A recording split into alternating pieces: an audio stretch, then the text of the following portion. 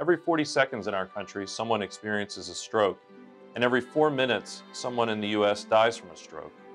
So please remember, be fast and call 911. B for balance. Sudden dizziness, loss of balance, or trouble walking.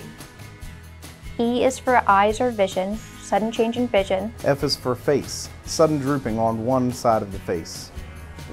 A for arm, sudden weakness or numbness in one arm. S is for speech, a sudden slurring of your speech or difficulty talking.